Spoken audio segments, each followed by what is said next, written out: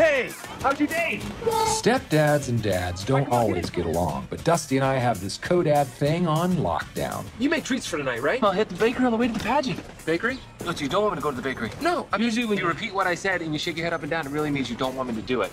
just thinking, What? maybe homemade? No problem, Braddy. Homemade snickerdoodles coming right up. Hey! Honkin' Rugan, you better count your teeth! Thank you so much for the cocoa.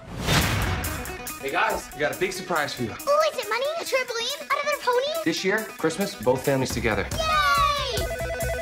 Hello? Grandpa Kurt? Look, your father hasn't met the new evolved Dusty. That's exactly the stuff he's gonna make fun of us for. You'll see. Dear God. Wow. Is that him? His dress is so cool. Yet I can't picture him actually going shopping. Dusty. Here you go. Bring the car around on the curb. This is Sarah's husband. Why is he here? Oh, because my dad's coming too.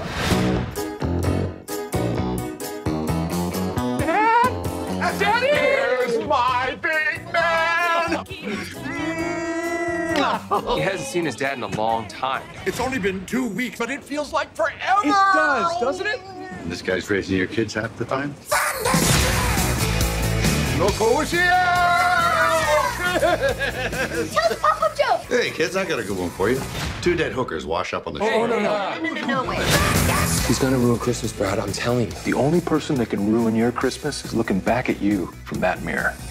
All I see is you, Brad. Sorry. Right, here. There we go. Still you, Brad.